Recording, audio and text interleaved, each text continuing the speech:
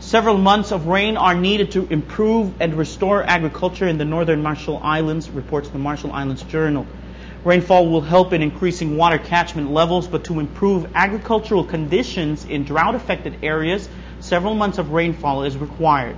Months of severe drought conditions have wiped out water supply and destroyed crops and vegetation around the northern parts of the Marshalls.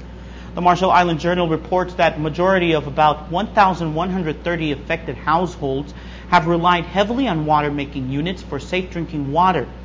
The USAID, FEMA, and the Marshall Islands governments have developed a $3.4 million disaster relief and reconstruction plan to address the drought disaster. The plan, according to the Journal, includes a response to agriculture and food security, health, and water and sanitation. The U.S. government response team have been working on islands since President Obama's disaster declaration last month.